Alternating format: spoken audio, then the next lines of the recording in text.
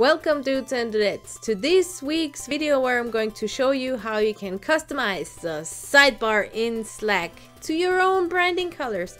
And who doesn't want to have their own Slack channel in their own branding colors?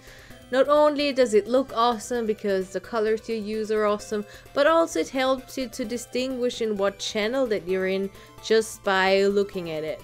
So that's pretty simple visual aid, and also it looks amazing. It works both in the Slack app, and if you check out your workspace through the URL here. So, and also how you get to it is the same. So you just click at the name of your channel, and you see that here it says preferences, and then you will get redirected to the page that you have. And here on the left hand side you see that it says sidebar here. So when you scroll a bit further down, you will see that there are some themes that are already integrated into Slack, so you could just use one of that. But the cool things about it is when you see that here it says feeling adventurous, and you can say customize your theme and share it with others. So usually it's just something that you change with on your client side. So if you change it here, you're not changing it for everyone in the channel. However, you can share that with other people.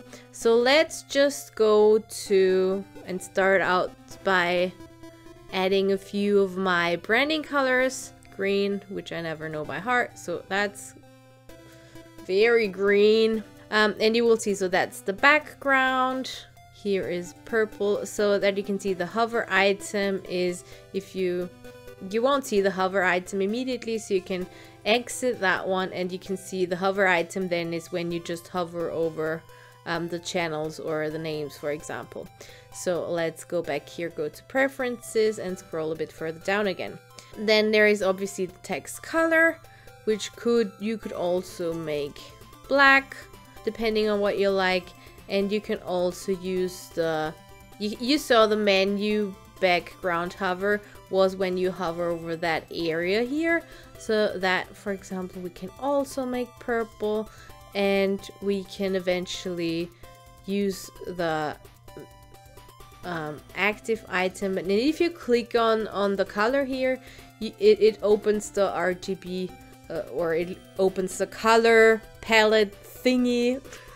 Rainbow, whatever, you know what I mean, which then makes it easier for you to just maybe want to be in that same tone but want to still have it a bit different. So maybe we do it with the green, so that obviously you can't see enough, so we can make that a bit darker, for example. Or if you have more than 2 branding colors, you can of course change that here as well.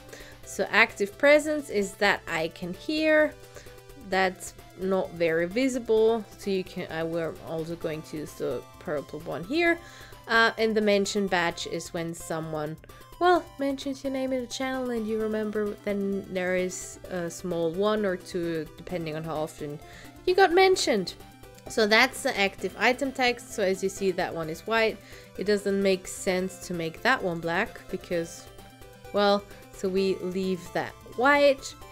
And now when you changed all of that up, you can simply click on copy here, and then you can post that into your Slack channel, and then it will, everyone who's also in that Slack channel can then switch their sidebar theme to the colors that you've chosen. Again, if you change it on your end, it won't change for all of the people in your Slack workspace, but it's pretty for you, and you can share the fun with everyone in your workspace. So thanks for tuning in this week, and I hope you have fun with adjusting everything to your own brand, which of course we love to do. And see you again next week. Bye! That's it for today. So if you've liked this video and it was helpful at all, give me a thumbs up or give me a few comments below. Or you can subscribe to my channel, but I'm not sure where it is. So maybe it's a red button, has a bell on it, so click the bell and follow my channel. Thanks for watching and see you soon. Bye!